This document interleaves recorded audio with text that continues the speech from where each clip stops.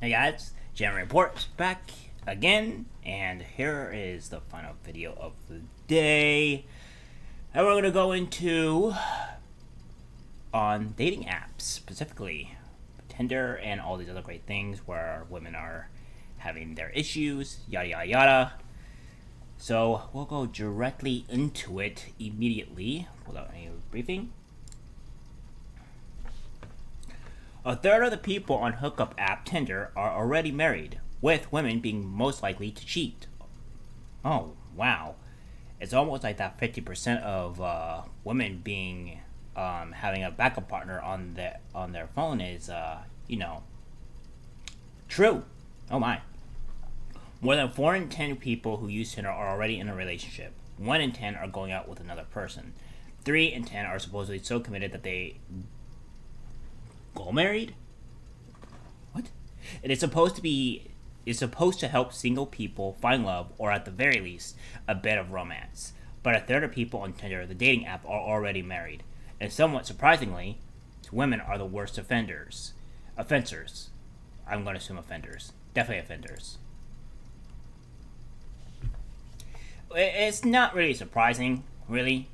I mean, yeah, it's showing from what the stats are showing particularly.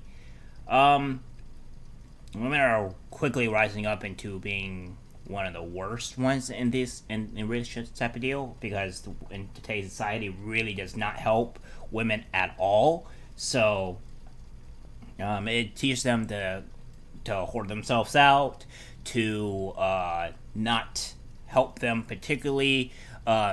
They can do whatever they want, and there's like no repercussions or punishments for it. So therefore, well, this is what they deal with. It's quite sad, and society is really hurting women. And some of the things women have honestly done to themselves. According to a study by Global Web Index, more than 4 in 10 people who use that dating app are already in a relationship. 1 in 10 are going out with another person, while as 3 in 10 are supposedly so committed that they have stood up in front of their first friends, taken vows. Even so, they have signed up to the dating app, which allows people to scan for other users nearby and decide whether they like the look of them based on their photographs. Whenever they see someone they fancy, users indicate their interest by swiping right on the touchscreen of their smartphone or tablets. If they are not interested, they swipe left.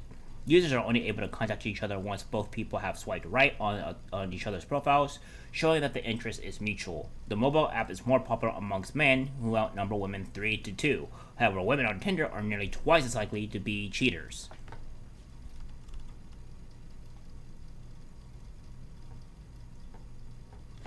More than half of the women in the dating app are in a romantic relationship of some kind, and more than 40% are married. That compares to a third of men who are in a relationship and 23% who have taken their vows. Jason Mander, Global Web Index's head of trends, said he was surprised by results, but said that not every married person would be using the website to cheat. Well, obviously. It suggests that women are keener than men to go window shopping, he said. Well, that's not painting women in a very good light, now is it?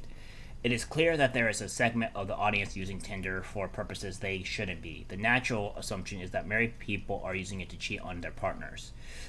People are more inclined to cheat using the app because it's so easy to download and swipe through pictures, he said. People still have a sense that because it is an app, it is a different version of you, and that you are just having a little bit of fun in cyberspace. Okay, well then those people are delusional or quite insane. I mean, you can't really separate the difference between Tinder and real life, then you have a problem. And I don't know, man. What is that? However, Mr. Mander added that some married people may be using the app for perfectly innocent reasons, such as to make new friends in their area. Okay, why would you use Tinder to make new friends in your area? There are actual sites where you can make friends in your area without the use of Tinder. What? No. Wait. Unsurprisingly, the mobile app is most popular amongst younger users. Well, that would make sense. and around 38% are aged between 16 and 24, and 45% fall in the 25 to 34 bracket. Just 4% are over the age of 45. The app is also much more popular in towns and cities, that is in rural areas where there are many fewer people around. Well, that makes sense, obviously. Tinder has been downloaded more than 50 million times since it launched in 2012 and matches around 26 million would-be couples every 24 hours. Global Web Index surveyed 48,000 people about their internet habits, of which 621 said they use Tinder. Location-based dating apps such as Tinder and The League have combined total of 91 million users, a previous study from the firm. Now, a new study has found that nearly two-thirds of these app users are men, and 1 in 5 will pay for premium services. 16 to 34-year-olds make up the majority of mobile dating app users, accounting for 70% of the user base. Last year, a similar study by Pew Research Center found that men were more active on dating apps and sites. Well, that would make sense.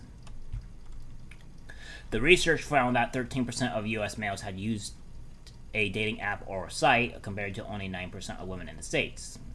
And I have never once used one, and I never will, because dating apps are a cancer, and they are horrible for actually building relationships at all. Good for flings, and anything other than that, essentially useless.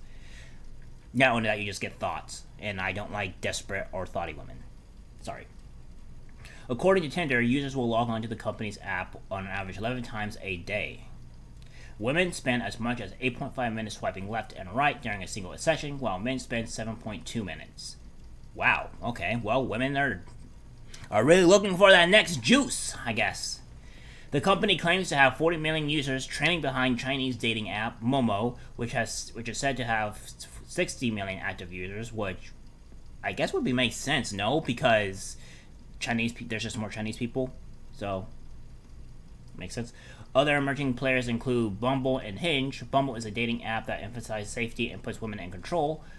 The Tinder rival works on the same principle as the traditional, but only women can start conversations. They've created female-focused marketing material urging ladies to take the leap.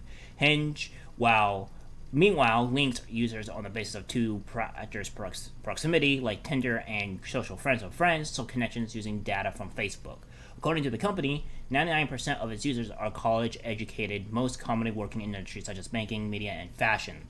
The Global Web Index report also found that location-based dating apps are gaining the popularity in areas such as the Philippines, Thailand, Brazil, Mexico, India, the United Arab Emirates, Turkey, and Vietnam. These countries, according to Global Web Index, now have more than 10% of the internet users who are using location-based dating apps. Well, I also think this as well is that these apps, the whole round in the world is becoming way more, I would say, women dominated or more for left eventually. Eventually it's going to start happening. So I can see how this is becoming more of a market being portrayed in those other countries. But yeah, I'm not too terribly surprised by some of this, because I mean, if we look at any other stats or any other things for what women are currently doing in day and age, mostly women that are either in high school now and higher, they're using dating apps consistently more. There's way more thoughtery and I would say fuckery going on in specifically the dating apps. Not just the dating apps, but in those climates. So yeah, I would see a whole bunch of it. And women going to college, yeah, you're most likely. Put it this way, guys: if your daughter is going to college, there's a good chance she's going to get either turned into a liberal sheephead or be having so many bodies that you don't even know how to count, which is like a good chunk of the reason why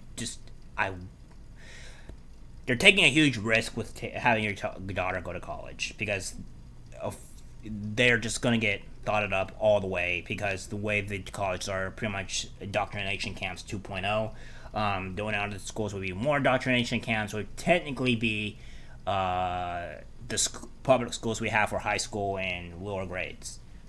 So, I mean, all public schools are terrible. women are becoming way more thoughtless today than ever, and this article is showing to prove that they're definitely rising into a lot of negative events. Of course, in a lot of areas, people are going to not agree with this, right? They're gonna call you like misogynist or whatever, and this is what's happening in modern day, people. So be careful out there, men. You know where you gotta watch out where you're going, and staying off Tinder or any other dating app for your own safety. Alright guys, that's it for the video. Like, subscribe, and I'll see you later. Take care.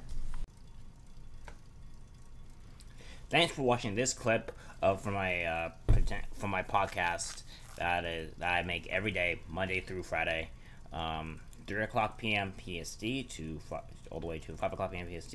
If you like what you see, please subscribe, like, and comment, and I'll see you guys in the next video. Take care.